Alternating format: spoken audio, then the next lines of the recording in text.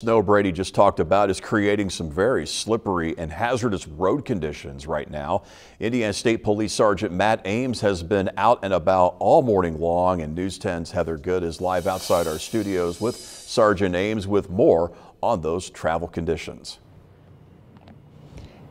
Yeah, John, I'm outside now, and I can tell you it is cold and the wind is blowing, so I'm sure my hair looks fantastic right now. Sergeant Matt Ames has been out and about all morning checking out those roads, and I know we were talking earlier today about conditions earlier this morning. And what are your thoughts on those conditions right now? Well, I was getting indications from our troopers in the overnight hours. At 3 o'clock, the roads were pretty good. Yeah. I've been out on the road since 4:30 this morning. Interstate 70 is very possible.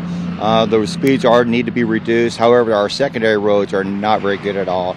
And that's due to the fact that, of course, of the snowfall, but we have the wind that we're dealing with right now, and it just continues to blow the snow around. Right. And that's going to be a problem we're going to have all day. Yeah, I know you had mentioned earlier at least giving yourself 15 minutes, extra time if you did have to that wind's taking my breath away out here, guys. If you do have to get out there, maybe 15 minutes.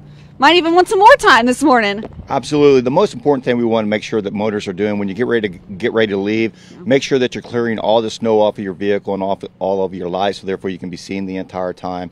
Make sure you have at least a half a tank of gas, and of course we want to make sure that you're buckled up, reduce your speed, and make sure you're allowing extra following distance and allowing a little bit of extra time when you're coming up to the stop lights and also the stop signs here. Yeah, and we know even earlier this week we had a lot of accidents out there on Interstate 70. I imagine that's got to be a concern again today as well, right? It is a very big concern. However, motorists have been very good in the overnight hours. We've only been assisting motorists. We have not worked one property damage or personal injury accident at this time. Yeah, and we want to keep that going. Thank you so much for standing out here in the cold with me and the blowing snow. See, this morning I was thinking, I don't want to put my puffy coat on today, so I grabbed my light jacket.